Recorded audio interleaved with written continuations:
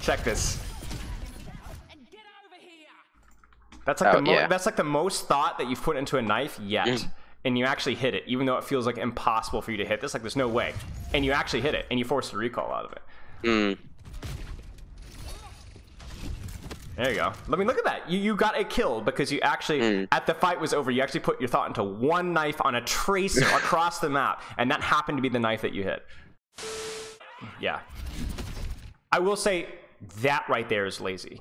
I think is the best way of looking at it. Like this is when we talk about like the cooldowns, like with the Sigma, right? That just doesn't make any sense. The DPS is almost negligible, and yes, it's a 5-second cooldown, but it's a 5-second cooldown or 6-second cooldown. Like right here, there it is. You see? Yeah. And as you get better at Queen, you land this, you threaten this. This is going to be infinitely more impactful than on a fortified Orisa here. The knife on Orisa is great when she's not fortified. We're just too slow. We're just too slow. And then you see it. You see it here, right? Like, is this a bad knife? I mean, we could blame mechanics here, but also I just don't feel like there was any effort put into that knife at all. It just felt like you just press it just to press it. You did, and the thing is like even if you ordered a knife, the Lucio there, I want effort mechanically. There was no effort put into that knife whatsoever. And so this is where we tie it back in with the Sigma, right? You have to be putting some effort into these cooldowns, even if it slows you down. And again, here, this is horrendous. It's horrific. Right? This is like a bronze player, right? And this isn't, it's not a mechanical or a hero unfamiliar, it's a focus problem. Now, let's see. Are we going to actually use our mechanics? Yes, we are. You could tell. You could tell. Look at your crosshair. Look at your crosshair. Right here. You're like, okay, they're there. Okay, I see the Orisa strafing. Bang. And then let's see what happens. I mean, maybe I'm wrong. I mean, not everyone's going to get massive value here, but let's see what happens here. There's the pole, and there it is. Right? She just should not fortify right now, or she should not need to fortify right now, but she has to. This is great. And not to mention the little bit of bleed ticky-tickies that you got going on here. You have, it's the exact opposite of the previous fight. You have won the cooldown trade with smart mechanics and good cover usage. They're really in trouble. Keep using cover. Right now you could just... Micro. You know? Just something that you're going to need to get better at. Because here's the question. Because you're like, oh man, I just keep getting booped on these axes. Look at it from their backline's perspective. What is this backline doing right now? You see? Playing safe because Orisa got forced. Right. Do you see Lucio, Kiriko, and Sojourn? Are any of these targets like actually serious threats to do any damage right now? Not really. Now, their Kiriko does get a lucky headshot, gets a kill on your soldier, but it's all about space right now. Like, the only people that are actually taking space right now are Orisa and Tracer. Now, you don't need to do anything. I mean, you have two options here with your cooldowns, with your axe. What are your options with axe right now? Just use it on Orisa. Or just to chip more health. Save it. Save it. Right. Don't even need to use it until any of them even try to take space, because the Orisa is going to die if they don't. And then you can use your axe. And then if they try and boop you back, then it's going to be like, crap, we have to back out again because of stupid axe. You see that? So there's no need to use it right now. Or if you're going to use it, just hit it on the Orisa just to get even more of an HP advantage, right? So, but maybe not. She has spear still. Oh, that's true. True. Yeah. I really like these knives. These are really nicely done. You know? And the same thing here. Yeah. Right here. You're like, okay, Lucio? Like, you can even see, like,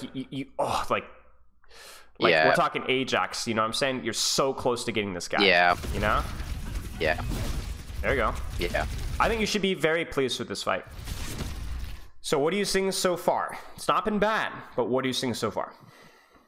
Put more thought into cooldown usage. Especially the knives. That's been mostly it.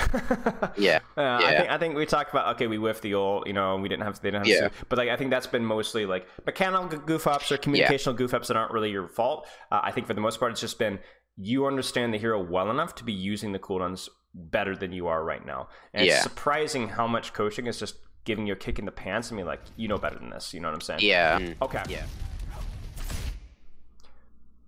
This is why this cooldown matters.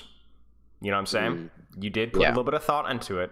And theoretically here, if there's any follow-up at all, this is an ice block. This is massive. Massive. Yeah. I mean, yes. Yeah. So important that you hit this cooldown. And the Mei is actually a perfect target for it because why? Well, why is the Mei a perfect target for it? Compare her to like a Lucio or a Sojourner or a Kiriko.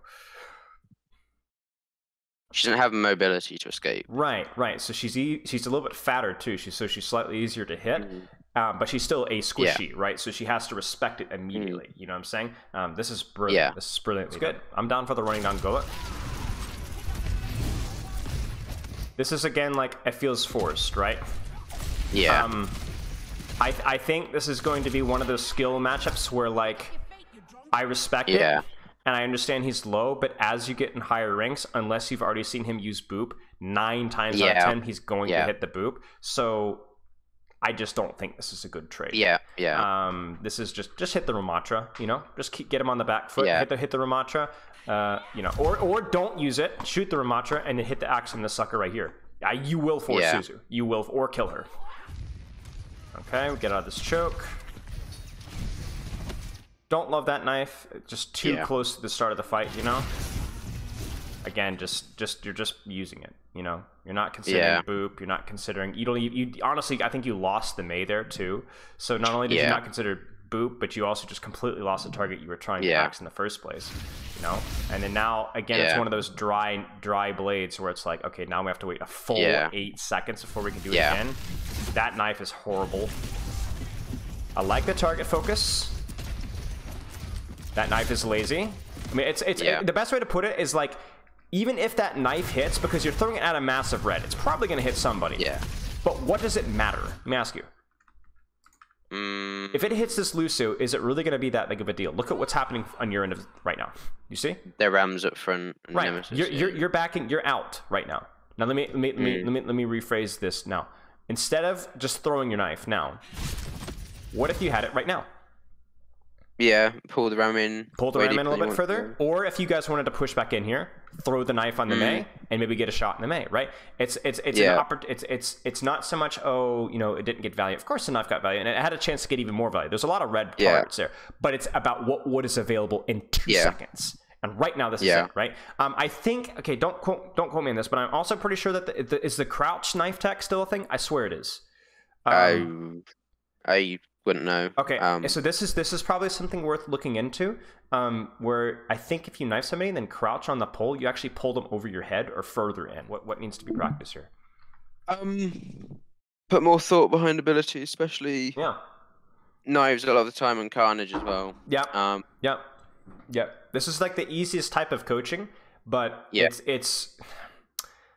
it just has to be said, right? It doesn't feel, I don't feel sexy or fancy saying it, but it's true. You just need to put more thought. Now, I can talk to you about like the micro with the Lucio and obviously you know, what targets are better, but it seems that you kind of already are seeing that, you know, you're seeing that the Mei, you're going for the Mei most of the time, which is the proper target. She's immobile, right? She's a squishy. Yeah, and you're seeing obviously the Lucio booping you out again and again, and you're thinking about how I need to play around that and so on.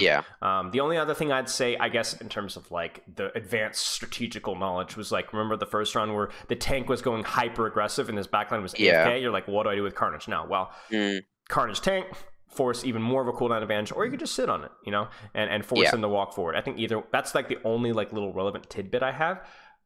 But for the most part, it's just cover usage in some situations and think about cooldowns. It is your hero in a nutshell, and if you can't hit it, I think the shouts for the most part were all right, but it's really like the mechanics and the outplay of your Gracie and knife were remarkably inconsistent.